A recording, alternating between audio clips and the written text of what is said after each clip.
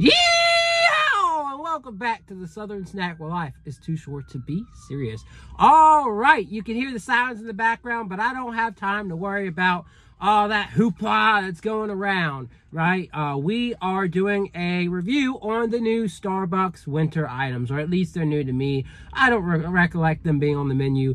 I wish I had the Valentine's cake pop, but unfortunately it didn't look like they had it. Wasn't on the app or anything like that, so we're just rolling with what we got. I'm sure it's just either a chocolate or vanilla cake pop. Who really cares about that? Even though this menu's kind of basic, if you ask me.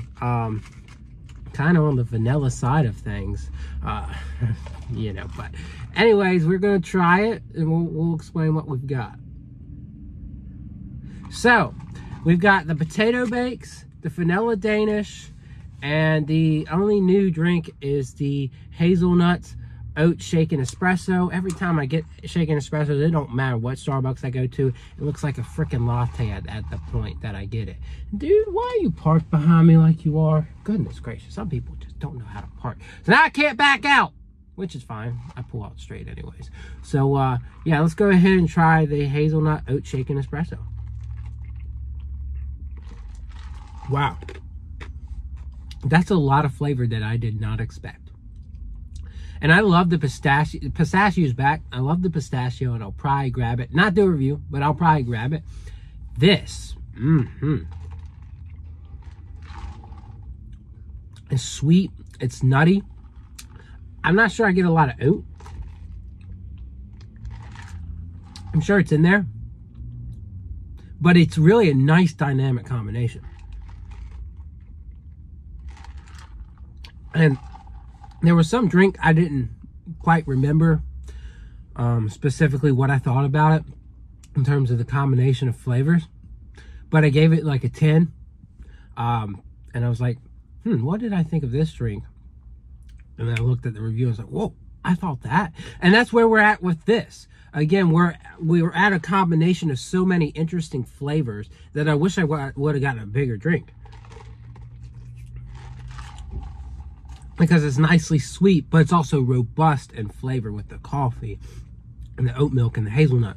And it is a very busy drink, but it's very good. Very, very good. So for me, I'm going to have to personally give it a 10 out of 10. And I don't hand 10s out easily, but I think that just the dynamic flavor of this really works well. So we're going to move on to the potato bakes. Those are new for sure. Again, it looks like an egg bite with potato pieces, and I'm really unsure about this, but let's go ahead and try it anyways. You know, you never know until you try it. Oh, it's steaming, but it's not hot. It's just steaming. Looks like you got some mixed veggies in there. I don't see any like meat. I think that would really make this more flavorful.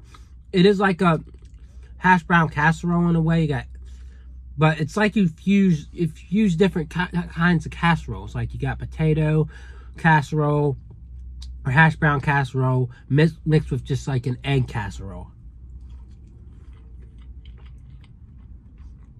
The cheese really adds a lot to it when the cheese comes in there. The first bite didn't really have a cheesy complexity to it. It was just mostly potato and egg.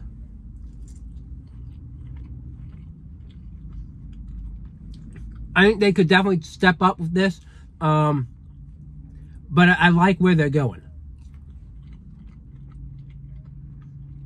I like the blend of cheese that it has. I just don't think it quite spreads out through the whole thing as it should, but it still tastes quite good.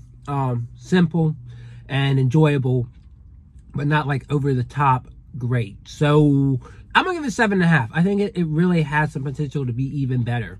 But again, maybe throw in some meat or make it where the cheese is spread out a little bit better. All right, so this is the vanilla Danish. I'm not real sure how to explain it. It looks just like a Danish with like a vanilla cream. So we're gonna kind of break it, and we're gonna take a couple bites, right? It's definitely got the texture of basically a croissant. It's a nice, light, airy, slightly crispy pastry.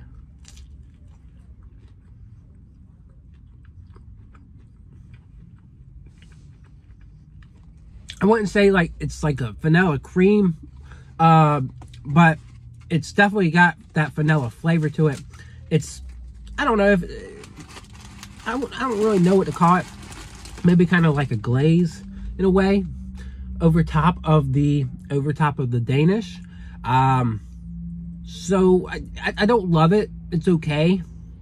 For me personally, it's pretty good. Like, I would say it's pretty solid. But there's not a lot to it, right? So I'll say 7. I'll say 7.